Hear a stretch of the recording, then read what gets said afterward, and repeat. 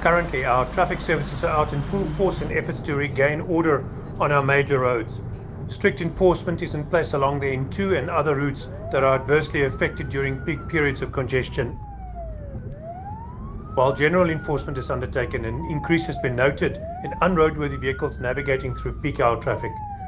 Most concerning is the impatience of drivers who attempt to weave between lanes and then inadvertently increase the delay caused by other motorists having to slow down.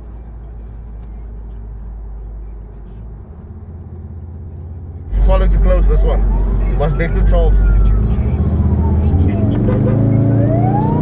Our Ghost Squad has been highly effective in the enforcement efforts. And while the general public criticized taxi operators for their disregard of the law, we did see a large number of private motor vehicles attempt to illegally utilize the reserved bus lane, which further adds to the congestion.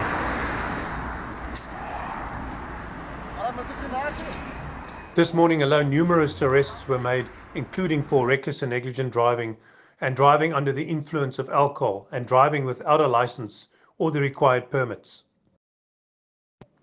Our enforcement services will continue with such operations across the city as we strive to keep all motorists safe and getting everyone to their intended destinations as fast and as best possible.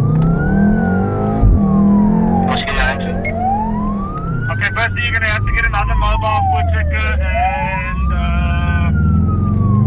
thanks. We're at 1042 foot checker at 12th Avenue, pedestrian knocked down. I need paramedics.